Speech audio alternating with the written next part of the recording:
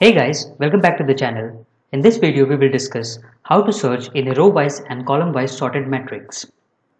So the problem statement says that we will be given with a matrix of size n cross m filled with integers. We have to find whether an integer b is present in the matrix or not. Also, the matrix is sorted both row-wise and column-wise in increasing order. Now let's try and understand with example. A is the matrix and B is the target value which we have to find. Now if we pick any row in the matrix, we will see that they are sorted. Also, if we pick any column, we will see that they are also sorted. Thus the matrix is sorted both row-wise and column-wise. Now as our target value is 4 and we can see that 4 is present in the matrix, so we will return true as our answer to this example. Now let's see how we will solve this problem.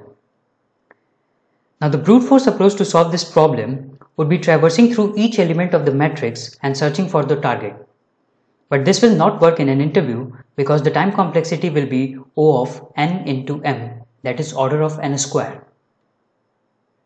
Another approach will be by using binary search. As every row is sorted, we can apply binary search on every row and search for the target element.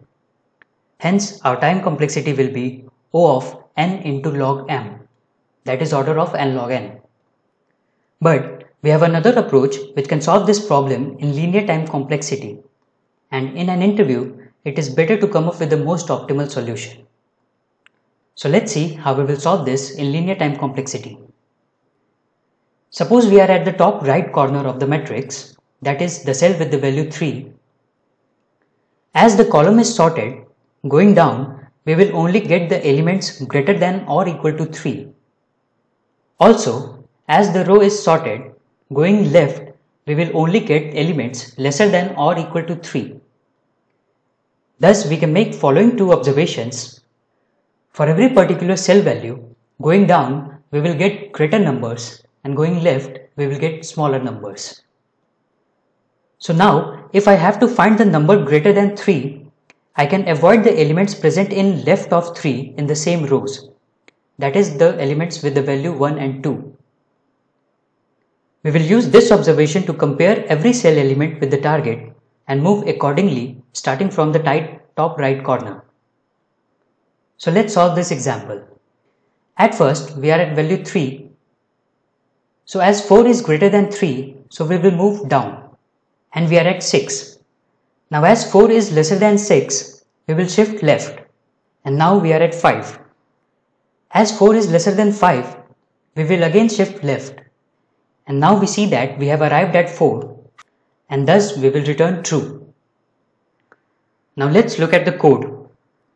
We are given with the 2D vector A and an integer b, that is our target value. N represents the number of rows, m represents the number of columns, and we are taking two pointers I and j for tracking rows and columns respectively. So initially I is at 0 and j is at m-1, which is representing the top right corner. My while loop will work until we have found the element or we are out of the boundary of the matrix. If we got the element, we will return true. If the cell value is greater than target, we will shift left, and if it is lesser than target, we will move down. Now if the element is not present, then the while loop will terminate according to the boundary condition and we will return false. Now let's try and run with an example where the target element is not present in the matrix. So at first we are at 3. As 3 is lesser than 8, we will move down. Now we are at 7, and as 7 is lesser than 8, we will again move down. Now we are at 15, and as 15 is greater than 8, we will shift left, and we move to 12. Now as 12 is greater than 8, we will again shift left. Now as 9 is also greater than 8, we will again shift left. And this time my j value will be -1, which will terminate the while loop. And finally we will return false. Now the time complexity to solve this problem will be O of n plus m, which is order of n. And the space complexity will be O of 1 because we are using constant space. So this was all about the problem. Thank you for watching. Do like, share and subscribe to the channel for more such videos.